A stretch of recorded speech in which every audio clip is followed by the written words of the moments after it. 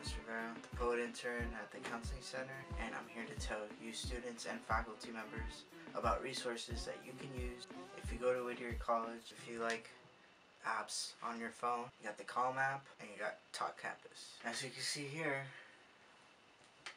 we got a little screen right here showing you guys what the apps look like. I personally like to use the Calm app when I go to sleep. Just worrying about tests gives me anxiety sometimes, so if I use the Calm app for like the sleep stories, for an example, which you can see here, it just lowers my anxiety. It makes me ready for sleep. Just shut off my phone. It's hard to put it down sometimes when you're studying and thinking about things and trying to finish your finals and studying for finals. Talkcampus. Talkcampus is a great app, as you can see here. I would say it's like a mix between Twitter, Instagram, and like Tumblr. A little bit more like Tumblr if you're familiar with Tumblr.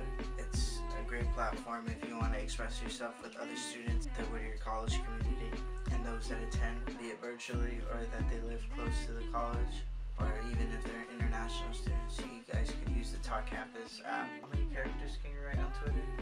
Versus Twitter, it only gives you 280 characters per post without any genre or emotion attached to it.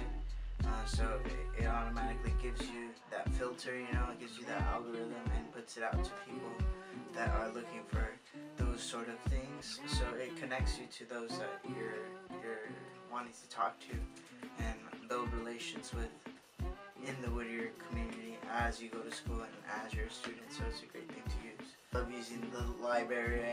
I used to study there constantly. I would always be on the first level. I did a bunch of studying, just had my headphones in. Awesome spot in Whittier right here. In Whittier College, you have this weeping willow, a little bench. I used to sit right there. It's right across from Dell and right across from the SLC. So if you ever want to like meditate or like take a small break and just breathe for a second and have no one bug you, that's a great spot to sit.